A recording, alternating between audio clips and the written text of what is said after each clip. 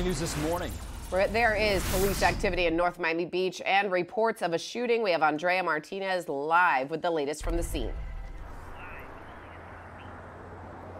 Yeah, right now we are actually at the Cabala Center in North Miami Beach. The parking lot of this Cabala Center is where this incident involving a police officer, a North Miami police officer, took place. And you can see behind me, if my cameraman zooms in, that yellow police tape. You see that North Miami Beach police vehicle. There are detectives here working to figure out exactly what happened as well. Witnesses say that they did see a police vehicle with a bullet hole and a blown out front tire here earlier in this parking lot. That happened again earlier this morning. This is all developing. We are working to figure out more information and make those calls to get you the very latest as to what happened here. Again, this is the 2700 block of 163rd Street in North Miami Beach. Again, a police involved incident here going on at the Cabala Center of North Miami Beach. Again, working to figure out all this information and bring you the very latest as we get it. Guys, back to you.